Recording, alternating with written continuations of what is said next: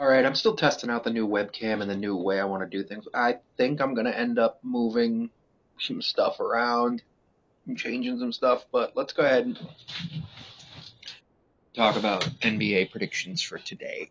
So first of all, on the spreadsheet, I was miscounting the games. I had 100 fewer than there actually were. I'm 418 and 348 through 766 games after going 4-2 yesterday. There's 11 games today, which brings us to 777.